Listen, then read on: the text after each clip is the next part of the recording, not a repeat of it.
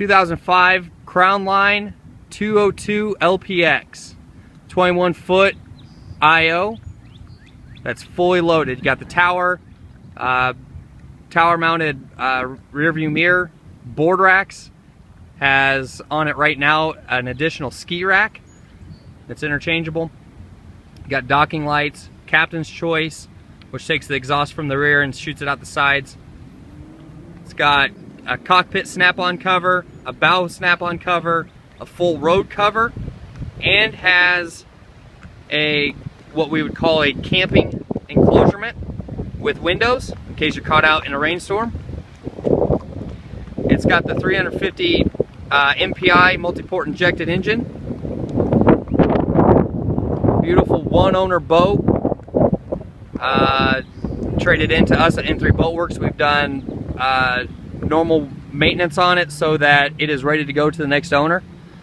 We're going to go ahead and jump on the inside, take a look at the interior features, and then watch some running video of this 21-foot Crownline.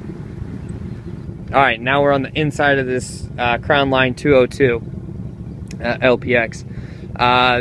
It's been meticulously maintained, so everything, I mean, it's just in fantastic condition. All the vinyl's in great condition. The carpet's really clean. Not enough nice things to say about this one owner boat. I'm gonna go ahead and lift the engine hatch here, show you some of our storage options.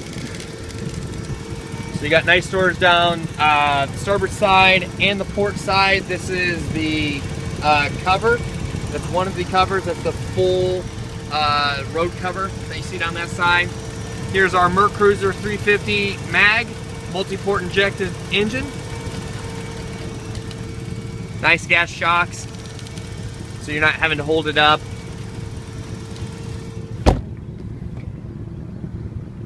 Take a look, nice back bench. What's really neat about the back bench is, let's see if I can do it one-handed here. It folds out, so you have this really nice actual layout here. So you have the back up there, you can lay out, and then you got this nice sun pad right here for a little bit more of a private layout or leg extended sit. Nice open bow with the bow filler cushions.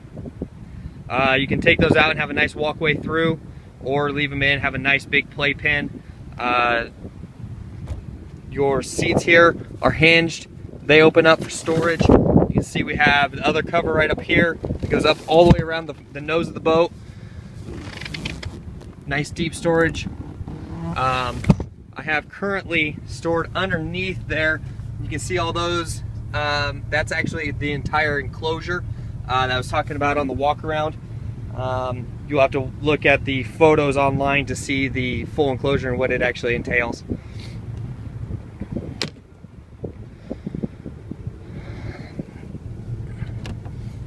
Nice deep ski locker right there. Throw your skis in there. Lock them up. That does have a lock to it. You can see right here we have, you see those tines right there? Those are your wakeboard tines that look identical to these. So you have those. Currently we have the ski racks on, but you can take those off and put the wakeboard racks on if you have more wakeboards than you do skis. So it's a really nice option to have. Come over here to the dash. You got your temp, oil, and your volts. Miles per hour, RPMs. You have your trim level, fuel, depth gauge, and then all of your nav lights, your bilge, your courtesy, auxiliary. Here's your exhaust. So right now we're on normal exhaust. Switch that, and you get the side exhaust going.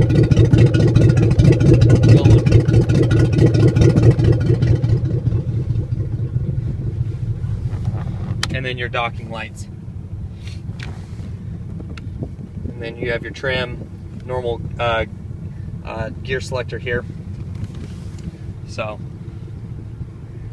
let's take a look at this. We have 200 and 298 hours, 0.9, so almost 300 hours. Beautiful, beautiful boat. Definitely would love to answer any questions, take on a demo. Just give me a call at N3 Boatworks, 317-845-9253. Let's go ahead and take some running video and watch this beast in motion. We're going to start out the running video with the captain's call on, and then Michael's going to turn it off on the fly. So here we go.